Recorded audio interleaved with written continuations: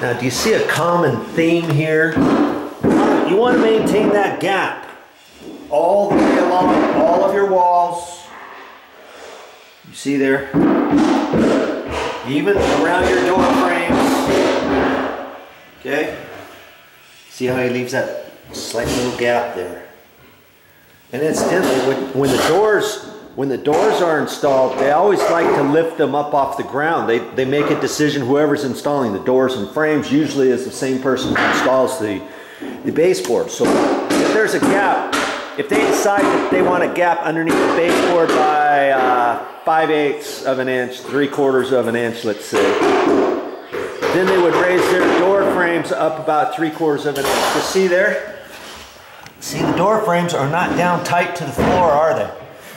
When they install them. 'Cause the idea is when you cut your carpet, you cut it long. After you stretch it, you cut it long, and then you slip it underneath the door frame, underneath the door casing, underneath the baseboard. If you had your baseboard down tight to the floor, or only up off the floor by 1/8 of an inch or 1/4 of an inch, and let's say your door jambs were installed tight to the floor or 1/8 of an inch up or something, now you can't slip your carpet underneath there. You've got to cut your carpet almost precise and then kind of tap it down in there. You're going to mark up your baseboard a little bit and all that kind of stuff. And incidentally, talking about marking up baseboard, when they install the carpet, they're going to have to be careful because the carpet backing is really rough, like sandpaper. So when it rolls up, they'll be careful, and when they cut it, they'll still kind of be careful as they're poking it down in there, or else it's going to scratch. The back side of the carpet's going to scratch all the nicely painted baseboard. We got that on any job. Okay, so the carpet guys know that, but I'll probably be mindful and just tell him, and he'll probably have a chuckle like, yeah, I know, okay, whatever.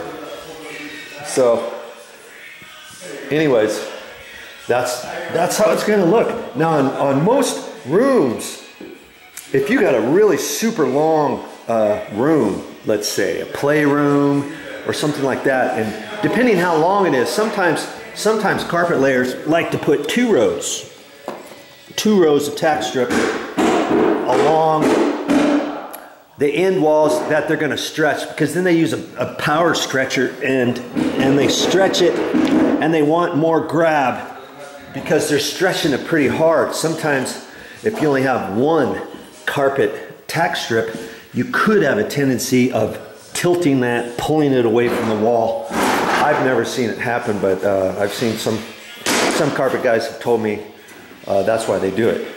Okay, it gives a little bit more meat for the back side of the carpet to grab on there too. You don't want, when you're stretching it that far, you don't want the back of the carpet to kind of stretch or slightly tear because it's only on a couple nails, So, but this particular room, he doesn't need to do that. It's not long enough. It's not long enough for that, so he feels fine with just one row. And right up against the tile, yeah. You don't need anything finished. Just leave your gap like that, and the carpet's going to roll down in there. It'll look good when it gets done. There's different applications, different times where they might do something slightly different than this. If they're going over the top of a linoleum floor or hardwood floor, or if there's something else there. So there's different ways to do carpet transitions, I would call that. Okay. See here? You look nice. Looks like they know what they're doing. I feel pretty confident about these guys.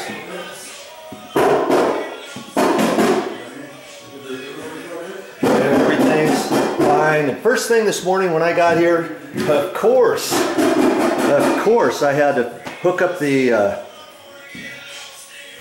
dryer, get that pushed back in there, get the washing machine back there. That was my priority this morning. Get that pushed back in there and get it out of the way, so I was out of the way of them.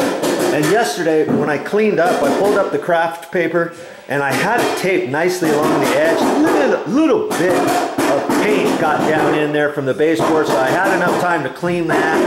And the transition down where the dryer vent connection is up against the wall had a big gap around it, so I was able to caulk that nice and clean, let that dry overnight so that I could put this in this morning rather than yesterday. And it looks like it's always meant to be, huh? Although I've got 2 coats of paint on the ceiling. I did flat white the first time, and then I put semi-gloss white paint over that for the second coat. The first coat wasn't covering it 100% because it was over that tan beige ceiling. Okay, and then I did the walls, and I did the walls semi-gloss because it's in the washer and dryer area. And got all the baseboard painted, the door casings painted, both sides. They look nice. Nice and clean, man. Almost looked like I knew what I was doing, huh? Look how tight these lines are. You know?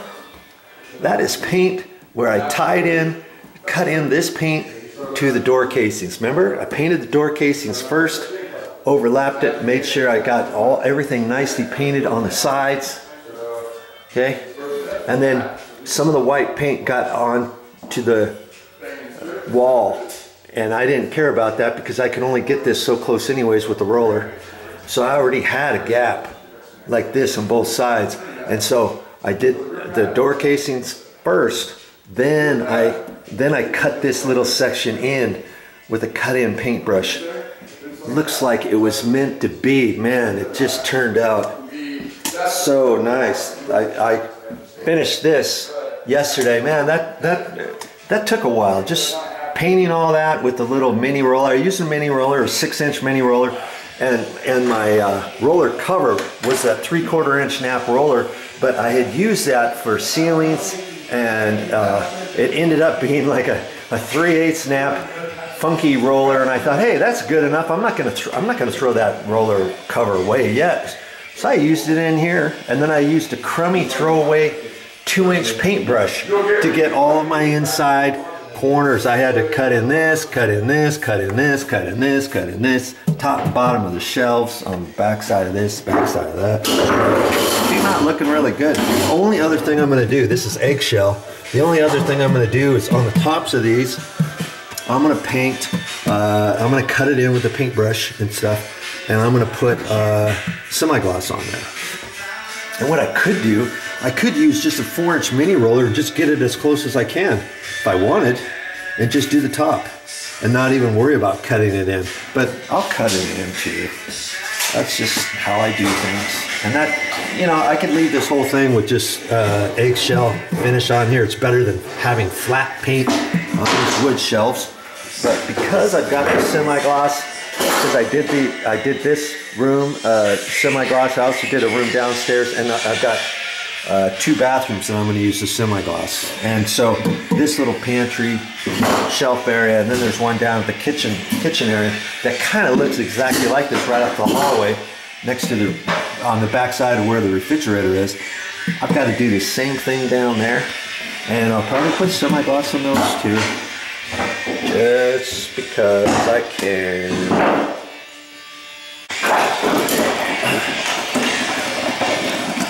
I was wondering what he was doing. He just nailed that down there, and he's just using it as a template to cut all of his pieces for the stairs.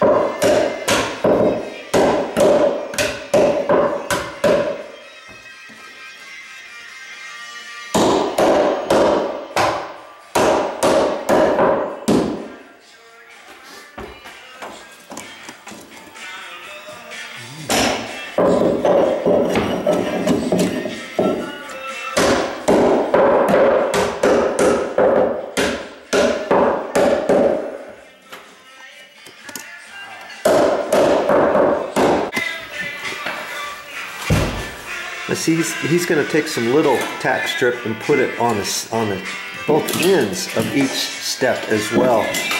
And that's a good thing, I think. When I pulled up this old carpet, they only had the tack strip along the front, well, along the back edge, like how he's already got it. They didn't put any on the sides. And it's kind of a good thing to go ahead and put it on the sides too. That way you can kind of stretch it and it kind of holds things in place to keep the carpet from puckering over the years, especially if you have longer, a wider stairwell than this one. This one's a little narrow, but he's still doing it for the sake of argument because that's how he does his stairs, and I like that. Good thing to do when you're doing stairs.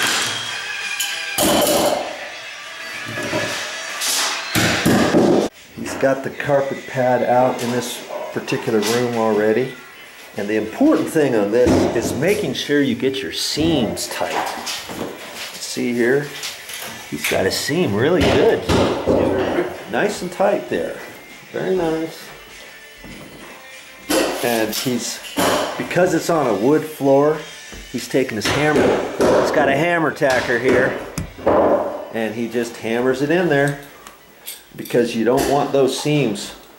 You don't want those joints coming loose when you get ready to flop your carpet in here and start walking around and stuff. Is that stuff cut that easy with just a regular sheetrock knife, or do you use a Bloody Mary? You could use either. Yeah, as long as it's sharp. Bloody knife or Bloody Mary, either one. Yeah. As long as it's a nice sharp one. And you know, is there a rhyme or reason how to install this carpet pad? Well, yeah, because if he were to have installed it the other direction, then he would have had an additional seam to do and an additional cut. This way, because he ran it in the direction he did, he's only got one seam down the middle. So his pops was in here going over that with him and asking him, okay, which way should you run it? Check it out. And so that's why he's running it the way he is. To minimize your cuts and then to try to keep your factory edges intact, he was able to start it over here. This is your factory edge, so that at least you got one line there.